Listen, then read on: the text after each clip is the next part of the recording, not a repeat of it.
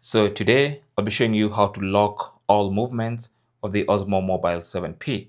So if you just want to quickly lock all the movements, then just press and hold the trigger. So you just hold the trigger like that. That's going to lock everything. So without pressing it, you can see there are movements. So when I tilt, there are movements for that, and also for the pans. They're all movements.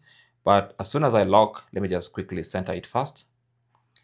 As soon as I lock by pressing and holding the trigger, that locks all the movements. So you can see, oops, that was a bit too far. So you can see there are no movements. Even for pans, no movements. And even for tilts, there are no movements. So that's the quickest way to lock all movements on the DJI Osmo Mobile 7P. Just hold the trigger like that. Okay. Thanks for watching. Don't forget to like and subscribe, and good luck.